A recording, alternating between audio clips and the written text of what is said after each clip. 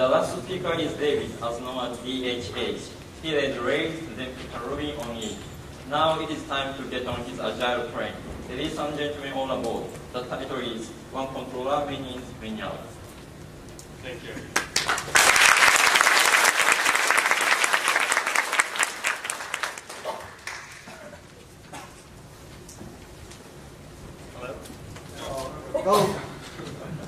Hey.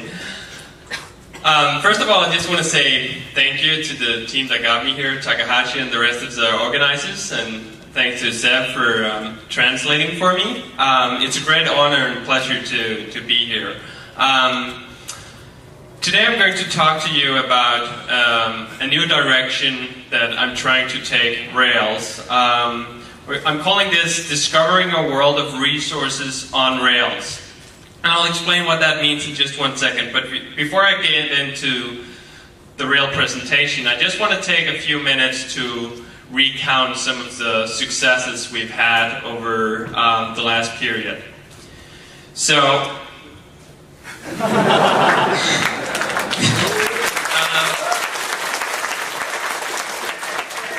this is just one example of the kind of media attention that Ruby and Rails has been getting lately.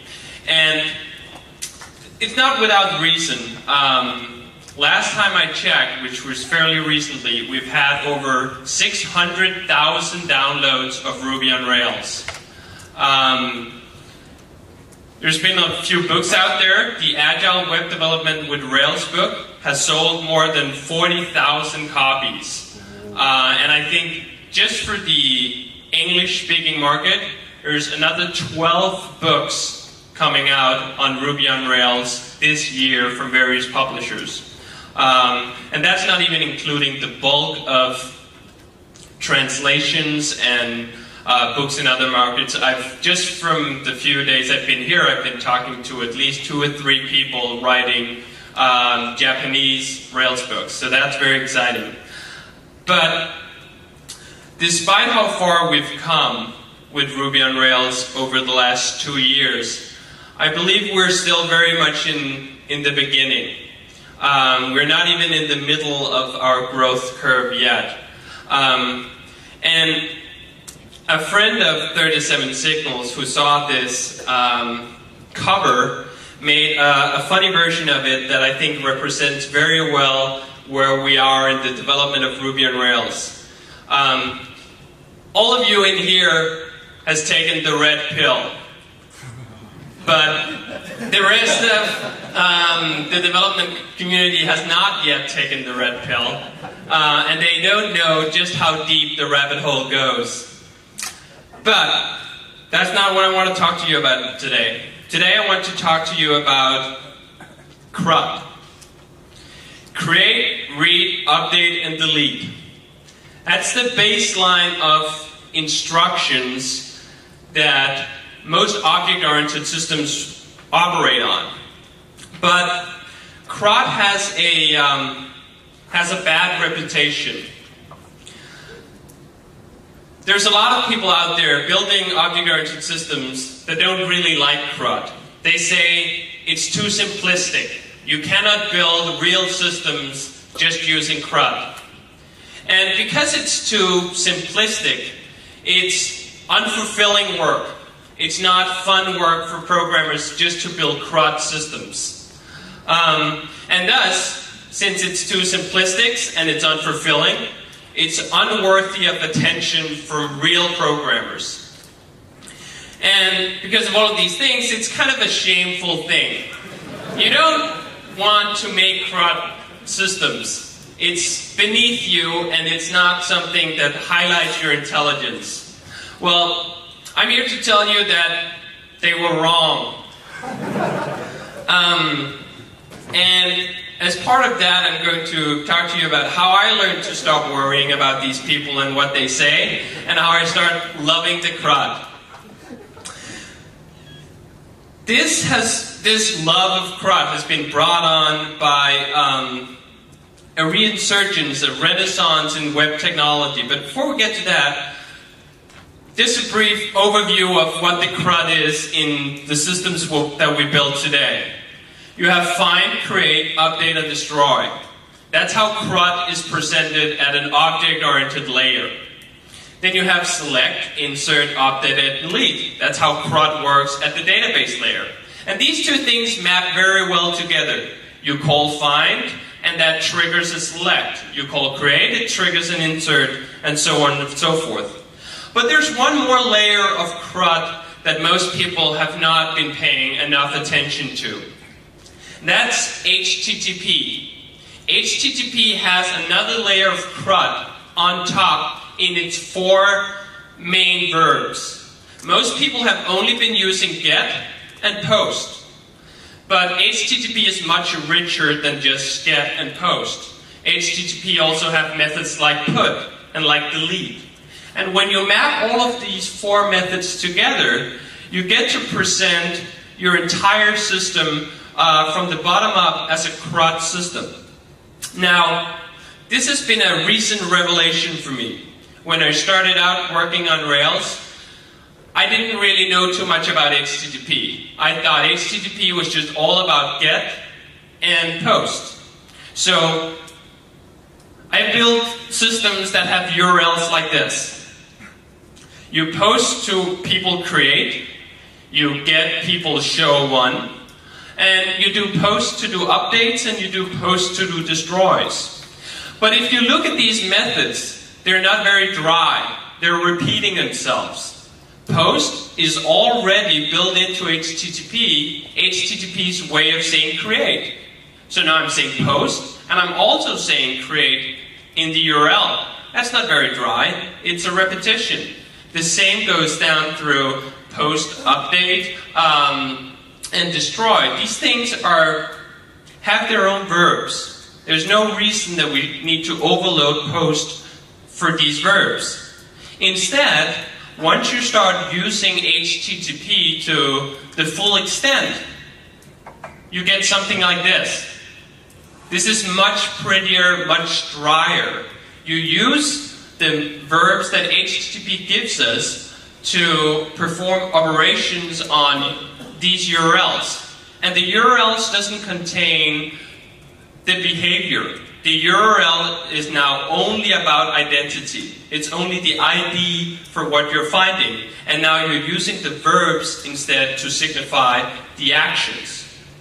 And I find, just from an aesthetic perspective, this to be beautiful. Versus this, I now consider ugly. I don't appreciate how this looks. We're misusing URLs, and I've just come to realize that is wrong. So, this is where we want to be. We want to move away from replicating and duplicating the CRUD operations that HTTP already gives us in our URLs. And we've been working on a way to do that. And the way we can do that now is by identifying that the identity in the URLs maps directly to the models. So this exposure we have here is just one model. It's the person model. And if we now say, with this new instruction that we are adding to Rails, map resources person, it means that we're now describing that the person object should be available from the web through these methods and through these URLs. Instead of having separate URLs for each of the actions, we now have one URL to signify the collection, one URL to signify one member of that collection, and we use the verbs of HTTP to perform operations on them. The cool thing about resources and verbs is that we already have a set of conventions for how do we figure out which action we should invoke when somebody is doing put person one. Which action should we use? Which action should we use when somebody is doing post on /people? Well, when we came up with scaffolding, we came up with a good set of names actually to describe these things already. So by saying map.resourcesPerson, You're saying, I want to implement an interface. I want to implement a set of conventions that these HTTP verbs will point to. And when you do that, you get controllers that looks like this. By saying map.resourcesPerson, you're also saying, if somebody makes post people, direct them to the create action. If somebody's saying get person 1, they should trigger show. And the same with put and delete. So we map the HTTP verbs to names in the controllers according to this simple convention. Which means that you don't have to describe it anywhere. There's no configuration for how should put map into the controller. These are the conventions. Now, the problem, and one of the reasons we haven't done this before, is because HTML only supports get and post. There's no way in HTML of saying put. There's no way in HTML of saying delete. But actually, there is. Or we're fooling HTML to believe that there is a way. So how do we map each of these in HTML? The first is easy. The first is the same as we've always done. Form for person, just do what you will always do. By default, forms in Rails are post. So that works just as it always would. The same with show. Show is just the normal link to. When you make an href, that's by default get. So we get what we want. Now, the interesting part comes with update and with destroy.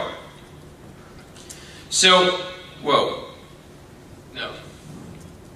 So for update, I've now introduced a new way of describing which verb to use. You can now say form for a person, method put. How do I put this method in there? Because there's no way in HTML you can just say method put. We do this by JavaScript, by a hidden input field. It's called _method. So what we're actually doing is using post as a transport layer for put and for delete. So from the HTML layer, we're actually only using get and post, because that's the only thing you can do in HTML. But we're sending along the information about what we really meant. When we did this form for person method put, we really meant it should be a put, even though it's being sent over post. Now, this is significant because since there's no way of doing other verbs than get and post in HTML, we needed to fool it somehow. Because the whole reason we're doing all of this is because there are other ways than HTML to interact with a web service, with HTTP. And we'll get to that in just one second. But this is just a layer to make such that HTML can access this service in exactly the same way as somebody who does support all of the verbs can do. The same for destroy. Now all of the link to will now have a method option where you can specify what kind of method it should be. This is implemented with JavaScript. Just as we had before, we had post equals true if you wanted to make a link that triggered a post action. Now, why do we bother with all of this? Why is it worth inventing this new scheme on top of it just to have some pretty URLs? Well, from the face of it, it can look like a little bit too much work just to get a clean URL. But there's a few more reasons for it. The first of them are consistency. If you follow these set of conventions, all your URLs are going to look the same. All your controllers are going to look the same. Now, all of your controllers are just going to implement index, show, destroy, update, edit, and so on and so forth. We are making such that by following these conventions, all controllers should look the same. When they're just doing CRUD operations, they should be very similar. The great thing about consistency is, if all of your controllers look the same, and if everybody's building controllers in the same way, you get a lot of simplicity. Your system is easier to understand when everybody is creating systems in the same way. And it's also easier to distribute these URLs. The URLs are always going to look the same. They're going to be short because they don't also include the action. And the great thing about having these simple URLs is that we now also have discoverability. If you have a single URL to a system that's built this way, you know that you can update the model that hides behind this by just doing a put on that URL. You can destroy that model by just doing a delete on that URL. And more so than any of these things in isolation is the notion that Rails is founded on. The notion that constraints are liberating. That constraints are not something that holds you back. Constraints are something that sets you free. Because when you operate under these constraints, when you operate under all of the conventions we have in Rails, you don't need to think about them. You're not wasting brain power on how to come up with a new scheme of exposing your models to the world. You're following a set of conventions that's already been defined, and that sets your mind free to think about more important things, like what your application is actually supposed to do. So I think of this as a straitjacket for my mind to keep me from going insane over the same mundane details over and over again. By following a set of conventions, I've said to myself, let's make this decision once. We'll make the decision one time about how URLs should look, about how we should expose models to the world, and now I never have to worry about that again. So, the full set of how this looks, the full mapping, is this. This is our new straitjacket for controllers. Once you choose to adopt these set of conventions, all of your controllers should pretty much look like this. And that's where the real power of this convention comes in. Because once you realize that this new form of controller, that this simplicity is all you should have, you start to think more carefully about overloading controllers. You start thinking more carefully about when to split things up into multiple concerns. When I was not using this approach, when I was building Basecamp, when I was building all of these other applications I was building, I ended up with huge controllers. I ended up with controllers that had 15 methods. A lot of methods that had to do with a lot of different models, not just one thing. And I found that to be a very unsatisfying way of working. I find it to be cluttered, and I find it to be not very simple. So, now we come to the part where I'll show you a few examples of why this really matters. Because these conventions, these constraints, this straitjacket on your mind will force you to be more creative, will force you to come up with a better model, will force you to think more object-oriented about your system.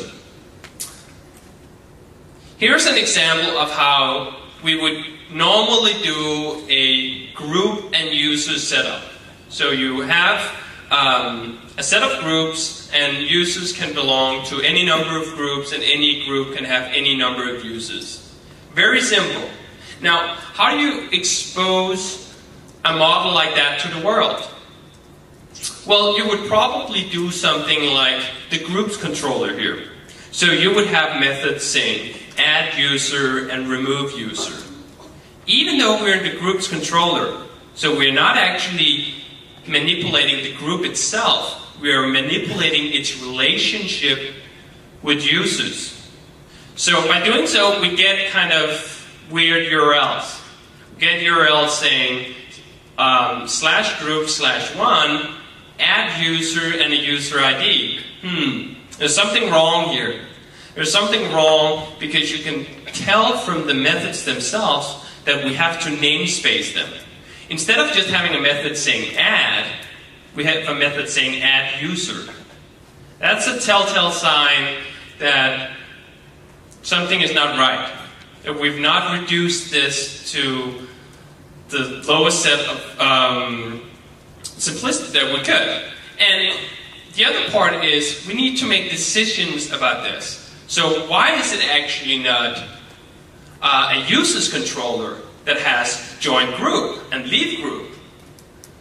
Why is it add user and remove user? Sometimes we would perhaps choose to do this. The next time we would do this. That's brain cycles wasted because we could have made this choice once. So what this new convention is telling us is that any method that looks like join group or leave group are potentially bad or smelly code. When you have something that needs to namespace itself, it's a code smell, and you should investigate if there's a cleaner way you could do things.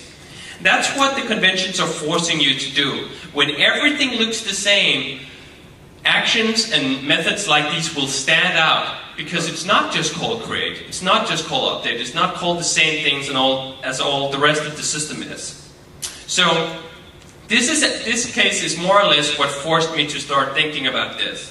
Because I said to myself, I want a clean controller. I want the controller we were looking at before that just had the index, the create, the show, and so on. When I thought about it like that, I realized that I was missing something in my model. I was not only having groups and users. Just as the slide you saw from Marek earlier, I was missing a join.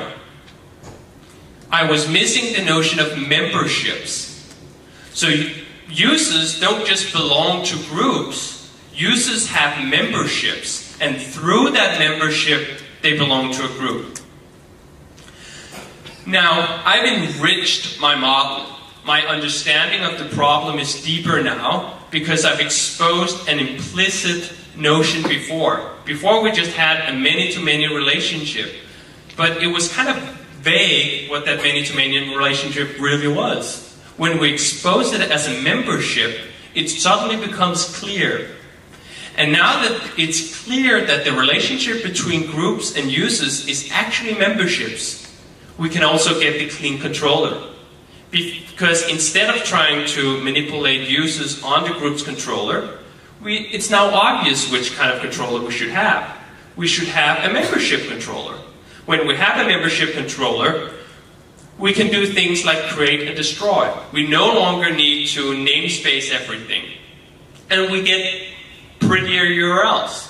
We get a single URL that describes that relationship. Before we had no single URL to say that user belongs to that group. We would always have to interact with it through other means.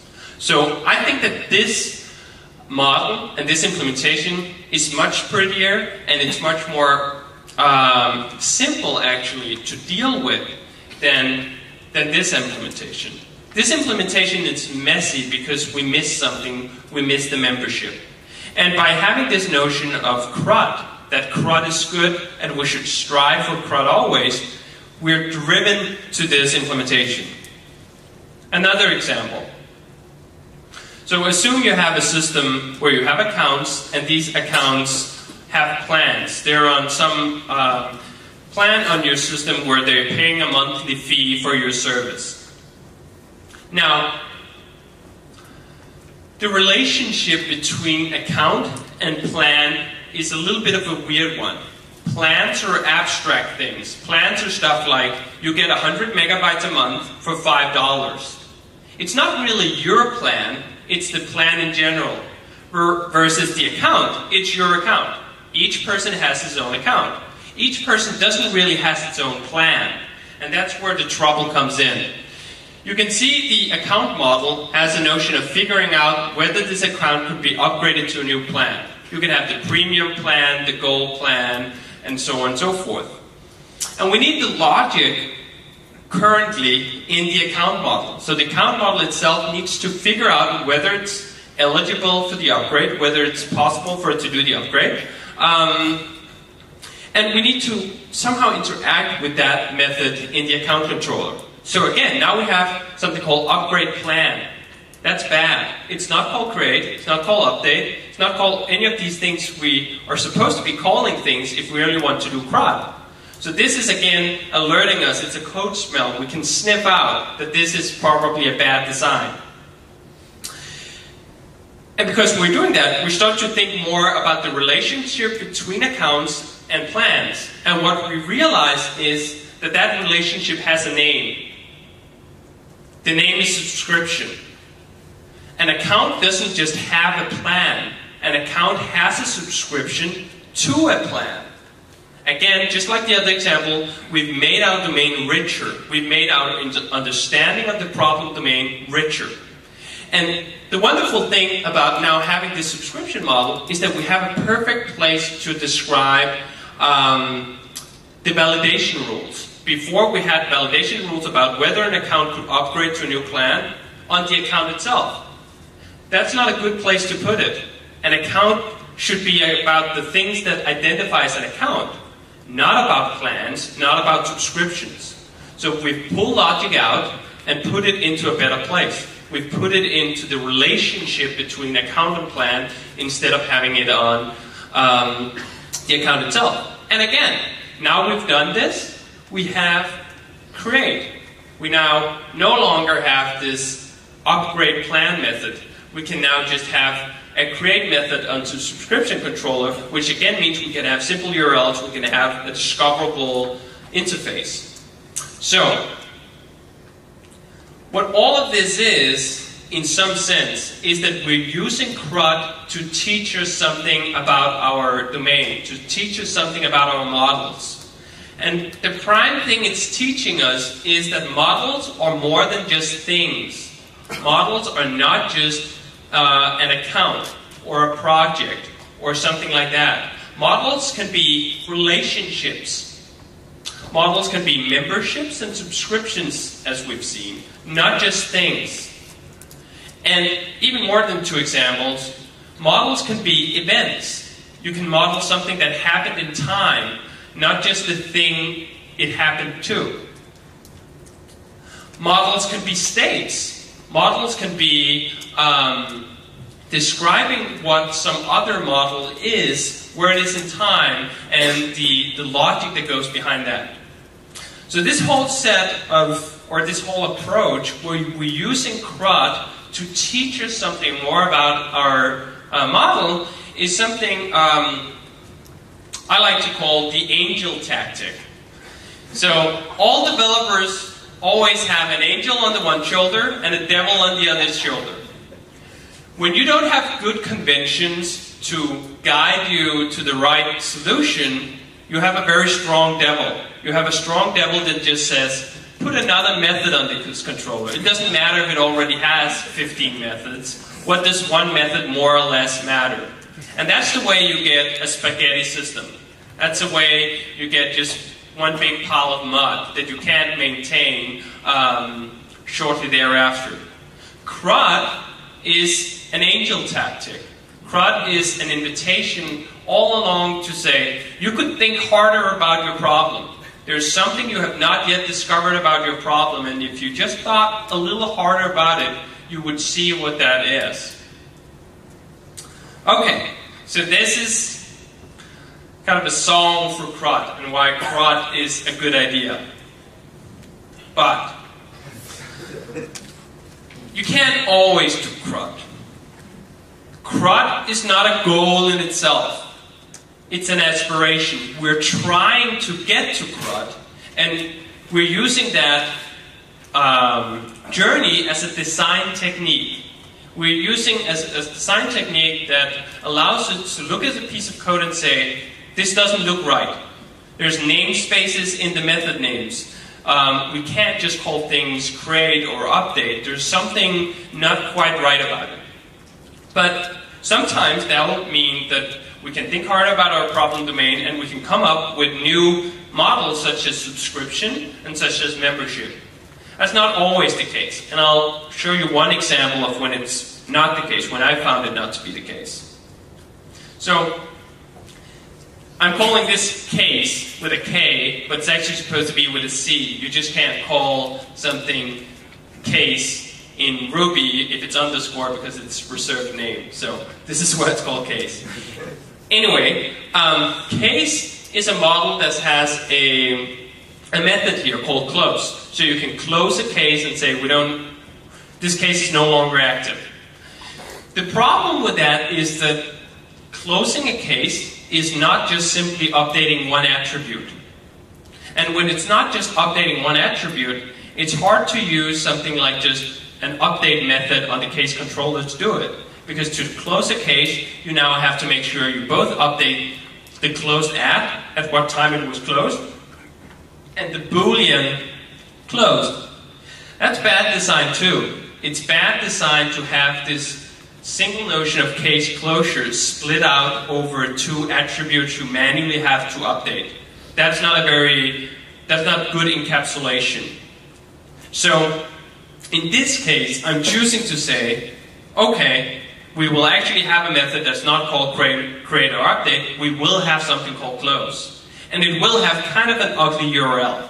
Because ugly according to our new standards of what a pretty URL is. So it'll be first the identity part, /cases/1. That's identifying what case are we talking about.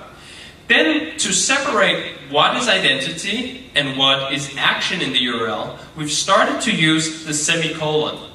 Because the semicolon can now separate what the action and what the identity of the model we're operating on is.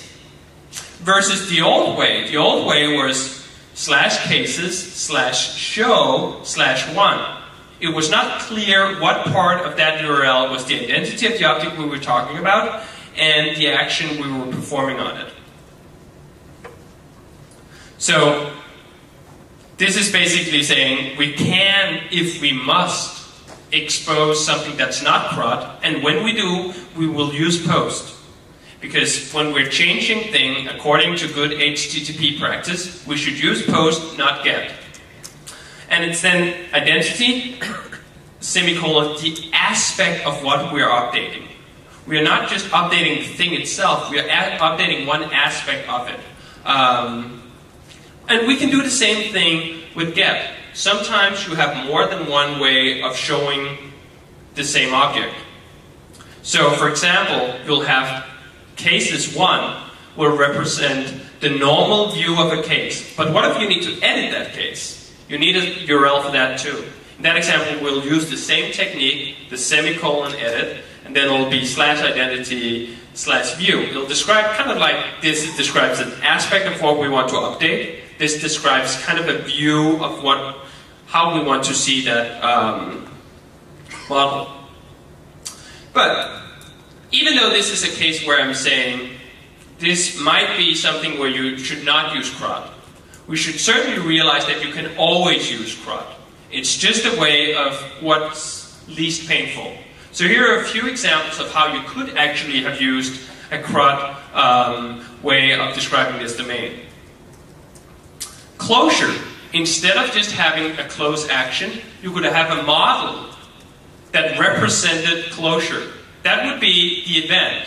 We will now be modeling an event that a case is closed. And actually, if you need to record more data about the closure, like who closed it, who closed the case, this might be a good thing to do, because you can very quickly overload the case with all the information you need to capture about the closure event. And if you model it like this, you're back to the pretty way of just using CRUD. And this is an event approach to it. You could also have a state approach to it. So, cases has one progress. It has a way of describing what is its current progress. Its initial progress might be that it's open. And you can now say, what's the progress of this case? And it'll return an opened object. You could have multiple states, such as this case has been reviewed. And when it's been reviewed, we also want an association to a verifier, some person who's verified that this case has been reviewed, and finally we can have a closed state. So these are just two examples of how you can always use CRUD. But in this particular example, when I only wanted to record the fact that the case was closed, and when it was closed, I found it easier just to say, okay, I will go outside of CRUD for this one case. But the important part was that I was making that a conscious decision. I was trading off. Do I want consistency or do I just want ease of use in this example? Okay. I think actually just using CRUD as a design technique to make you think harder about your problem is reason enough to do all of this. The current project I'm working on, which is something called Sunrise, I've used this technique and I currently only have CRUD operations. And the design of my application is so much simpler than it would otherwise have been. And I have a much richer understanding of my problem domain. So I'm really happy about using CRUD, about using HTTP and the verbs just as a way of forcing me to be a better programmer, to be a better designer. But there is more. There's more reason that you just want to follow these set of conventions and how to do this. One of the reasons is MIME types. This is actually the original title of this presentation. That we just want to use one controller and we have many clients. We want to have one action that can return many different types of results, and we want a flexible input model. We want a flexible way of accepting parameters. So together with this notion of CRUD, we can use MIME types to distinguish between clients, but not build separate controllers and not build separate actions. Here's an example. A people controller has an index method. In this new respond to block, I've described 5 different formats. So this single controller and this single method can return 5 different types of responses, depending on the MIME type. So the first format is HTML. This can return an HTML, which will just come from index RHTML. We can return JavaScript to use it with RJS. We can just return XML using the new toXML method on people. ICL, the calendar format iCal, if we want to present these people in a calendar, perhaps showing their birthday. And finally, an atom, just like RSS, feed. The important part about this block is that we just have one action. And the shared data that all of these responses need, we only do one time. We just have one saying, find all the people. All of these formats will use the same people data. So this is much more dry than having separate methods for all of these different formats. Now, how do we get this out to the client? Here I have some examples of HTTP requests. If you just do a get on /people, you will get HTML back because that's the first format. So if you have no clues from the client of what he wants, what type of MIME type he wants, it'll take the first one. Second, we use the accept header of HTTP to describe what you want back. If you want something different back than the standard, you can say so in the accept header.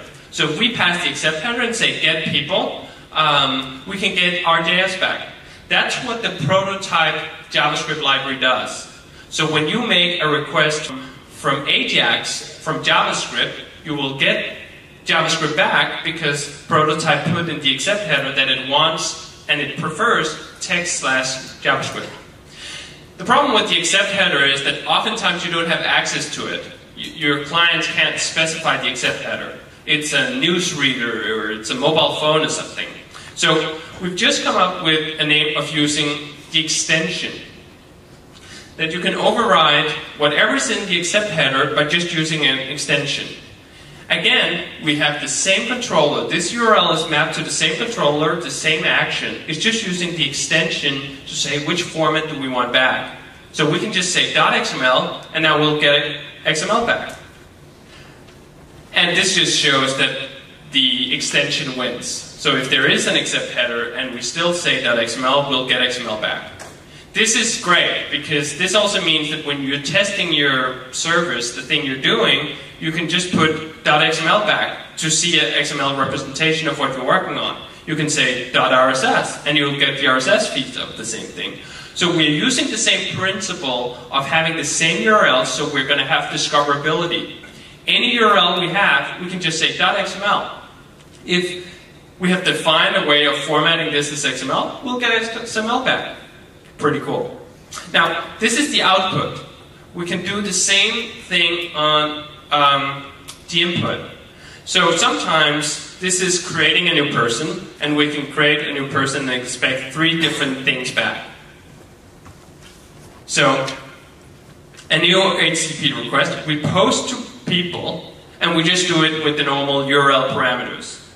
Person, name, David, it'll trigger format HTML, which will do a redirect and show our browser somewhere else. But here comes the interesting part. You can also pass in XML. If you want to expose a web service, you can use exactly the same code and just pass in your parameters as XML.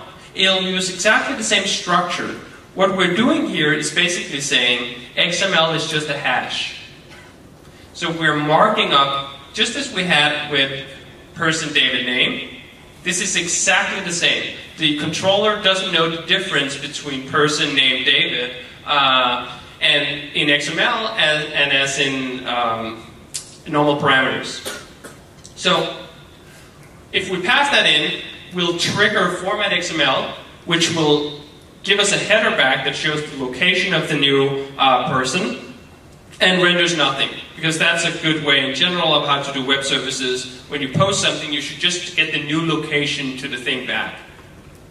Now the interesting part is we can mix and match. So we can post to people.xml, but use normal parameters. By using normal parameters and XML, we'll still trigger format XML, so we can actually test out our entire web services just from a browser, because the browser doesn't know how to format its properties as XML, but we can mix and match these two. And this is again an example where we're posting something and we're using the accept header to describe what we want back, and we're just using normal URL parameters. So this is great for all the standard MIME types. All the standard MIME types out there, XML, JavaScript, HTML, and so on and so forth. What if you want to invent your own formats? This is an example of coming up with your own MIME type for a mobile format. Just as you have a way of outputting XML and JavaScript, you want a way of outputting something special for the mobile platform. That might be a reduced set of HTML or something else. So you register your new MIME type. You can just come up with a new MIME type. MIME types are, you're free to come up with your own if you just use that X- syntax. Now that we have our own MIME type, we can say, if people access the URL in a special way, say mobile/people, it'll use the format of mobile. And in our controller, we can then use exactly the same format.mobile, if the request is coming from the mobile URL. So we're using multiple URLs to point to the same controller.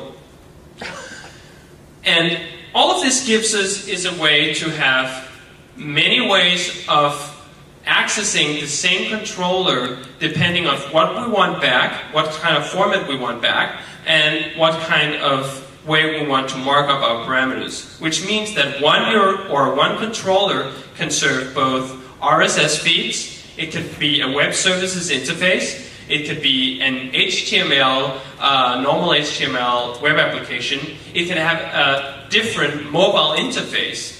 All of these things from just one controller.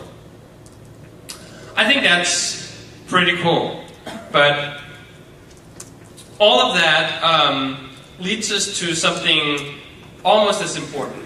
When we're following all of these conventions, where all of our URLs look the same, when we have all of these verbs, we have a convention and a consistency. And as soon as you have convention and consistency, you have an opportunity to automate things. So that's the one more thing. The one more thing is that we're announcing that just yesterday I actually came up with the idea of active resource.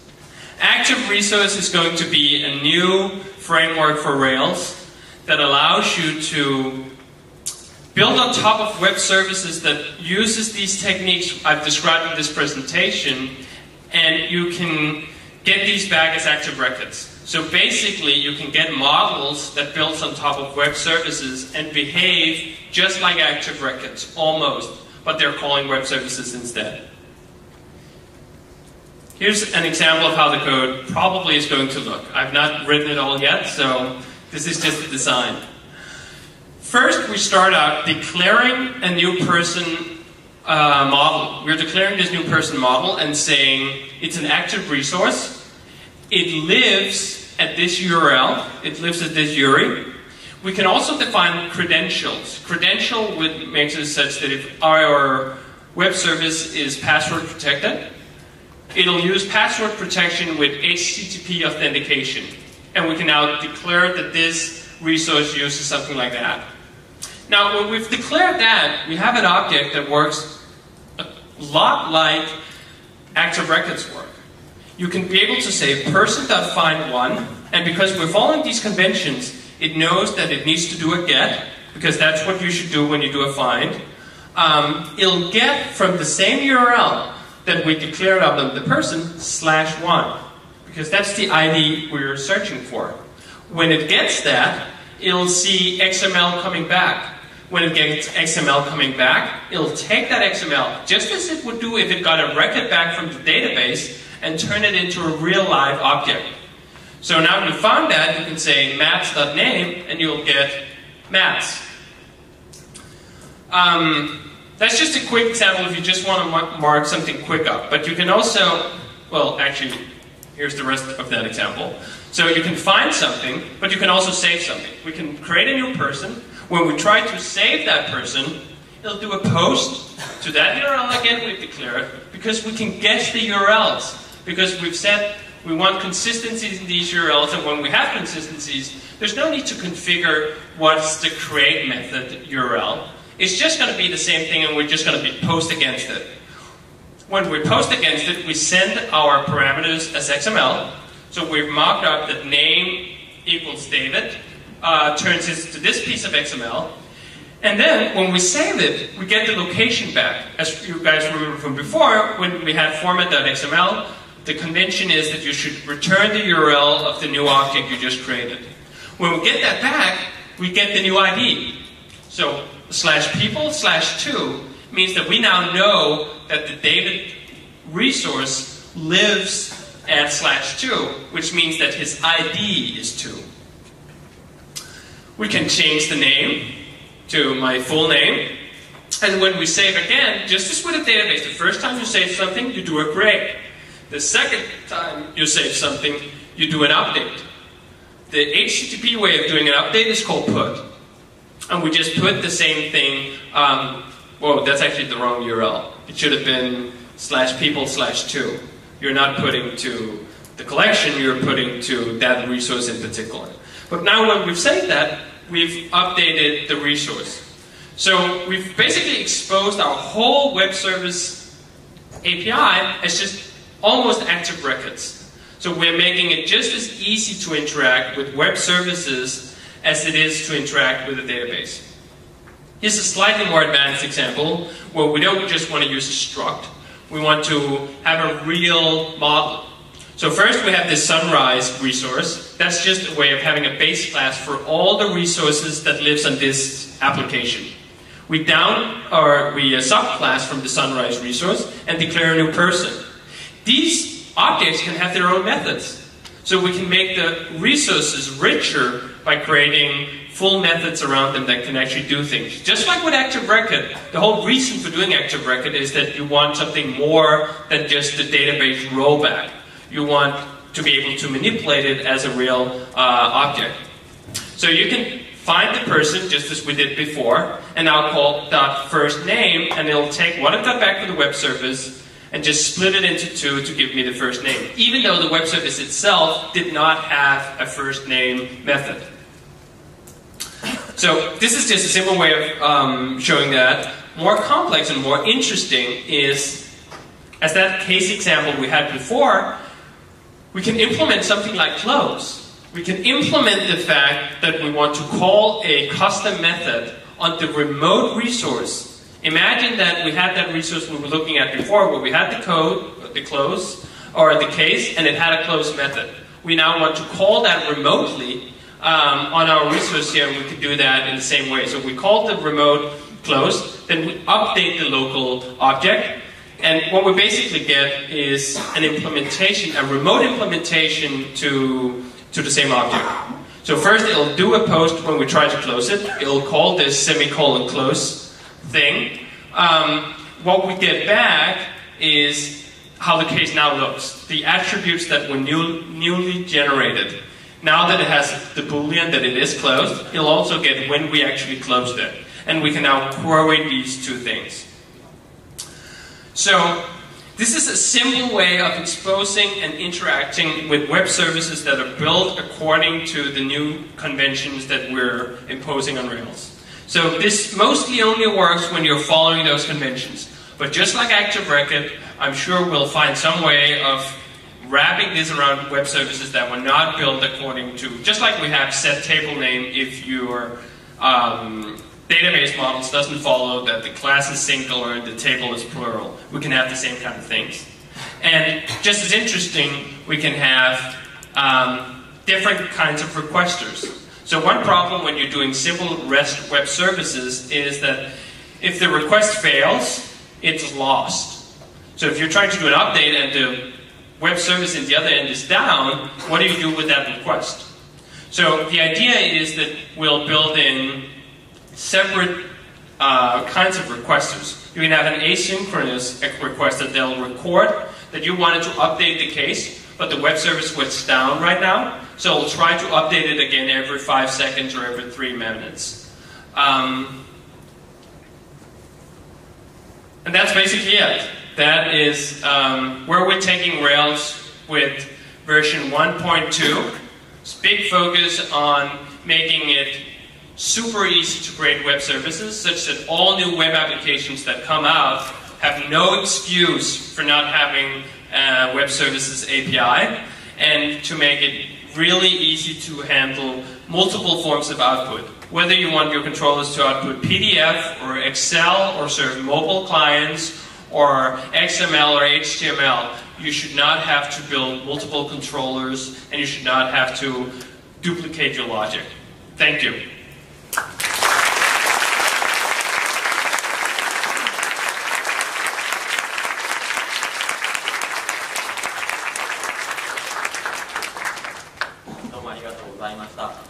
会場からの質問を受け付けたいと思いますので、質問のある方はどうぞ、日本語でも英語でもどちらでも構いません。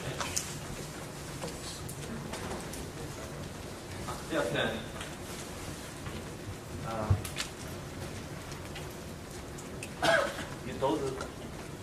You told us we start already using put and delete. Will it be easier or possible with the new framework to have access to my application via WebDAV? Like, can I mount my Rails site from my Go Connect Mac and drag and drop images to it? That would be pretty cool. I think that this new approach we're trying to do when we're using a richer HTTP, using more of the verbs, will also work if somebody wants to extend that to WebDAV. We've already now made it just easier to fake that you're doing a put and delete. We could make it just as easy for your web service to do what the verbs are called in WebDAV. I don't need WebDAV myself, so hopefully somebody who do need WebDAV will take this new stuff and make it work with that. Thank you. どうもありがとうございます。必要等とかって翻訳あった方がいいですか？今言ったら次の質問をお願いします。はい、じゃあそちらの方。ごめんなさい、そっちにお願いします。日本語でちょっとお願いしたいんですけども、はい、モバイルの対応の例が出てたんですけども、URL を変えてスラッシュモバイルスラッシュなんとかだとモバイルに行くっていう例があったんですけども、アクセプト待機とか、拡張子だけじゃなくてユーザーエンジンとのヘッダーとかを見てビューを切り替えてやることっていうのは対応できないんでしょうか。Yes. So you can either just rely on that new MIME type registration, or you can also manipulate the accept header yourself. So what you can do is make a before filter that looks at the user agent and says, if this is a Docomo phone, push a new MIME type for Docomo phones on the accept header. Then you can say format.docomo. And then you'll be able to give a view just for the Docomo phones, or just for Nokia phones, or just for some other kind of phone by looking at the user agent. And you'll just do this in a before filter.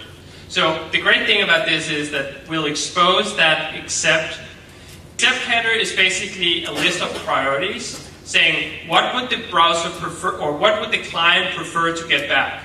And you can manipulate that from any kinds of variables. It could be if they access your site from a different host. So for example, you could have docomo.myapplication.com, and that will say everybody who's accessing the application through that URL will get the Docomo interface, and somebody who's accessing nokia.myapplication.com will get the Nokia interface. Thank you. 答えは英語のままでいいってことですね。じゃあ変えます。すみません、ちょっとビデオテープ変えるのでお待ちください。設定するときに、そしてその respond to の場所で、じゃあ respond to format.docomo とか docomo.kddi とか easyweb とか Vodafone とかそういうことが結構できるそう。はい、では、そちらの方たち。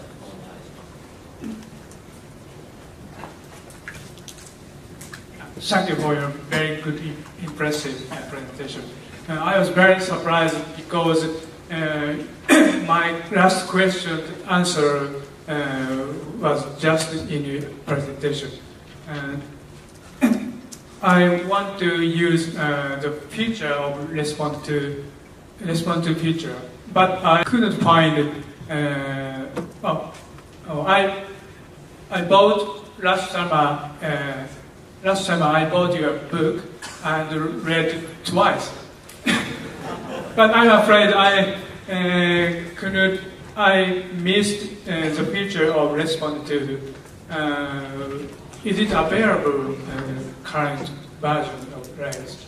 But if not, how soon could is it available? Yeah, a lot of these new features and some of the features I just showed are not in the released version yet. They're going to come in 1.2. And even the Respond 2 that's in 1.1 is too new to be in most of the book. The second edition of Agile Web Development with Rails will most likely include a discussion of the Respond 2 stuff as well. But yeah, one thing we do miss is more documentation on how to do things like this. So once we finish with Rails 1.2, we'll put out some documentation, at least in English, and we can hopefully get that translated on how to use this. And especially, I know that especially all this new format stuff is great for if you work with mobile phones. So I'm sure there's a lot of people here in Japan who can take that stuff and make it even better. Thank you very much. よろしいでしょうか。では、はい。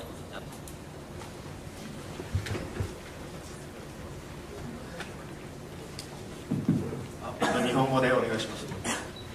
アクティブレコード大変面白いと思ったんですけども、今のお話だと次のバージョンで入る予定のアクティブレコードは、サービス側もレールズで作ってないとうまくつながらないような気がしたんですけども、そういうわけではないんですか。アクティブリソース。すみません、アクティブリソースの話です。もう一回、すみません。今の話だとアクティブリソースが使いたいサービス側もレールズで作ってないとうまくつながらないような気がしたんですよ。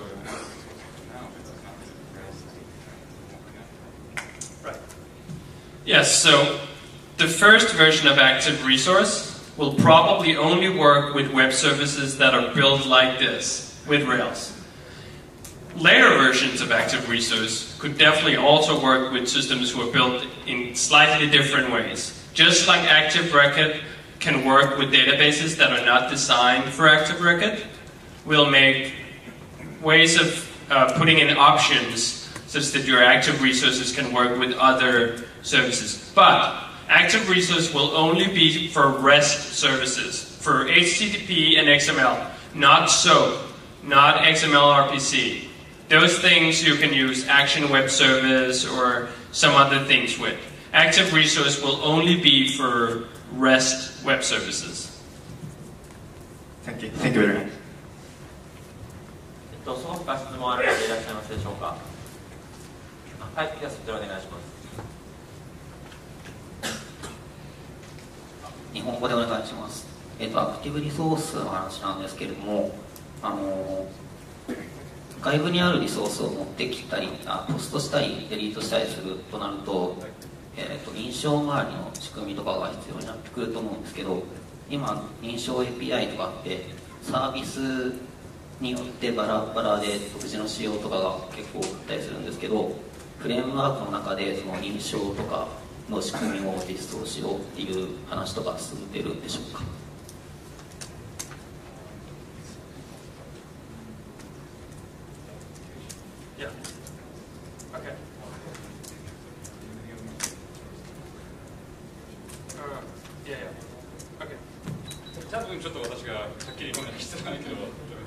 The first version of Active Resource will probably only support HTTP authentication, and hopefully somebody will do an HTTP digest authentication implementation too. But if you want to use something like Cerberus or something else, it probably has to be a plugin.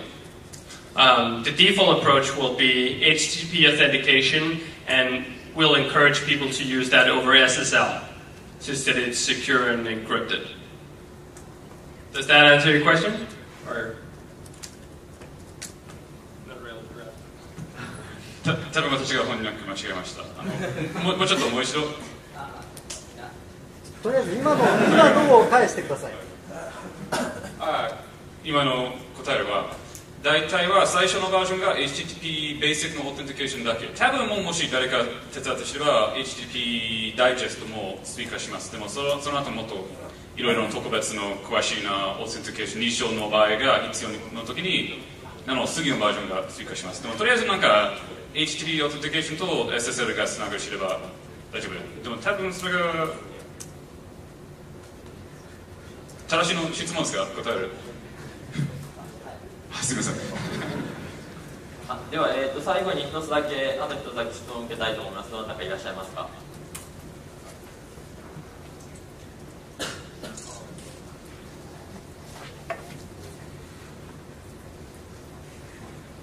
じゃあいらっしゃらないみたいなので、高橋さんどうぞ。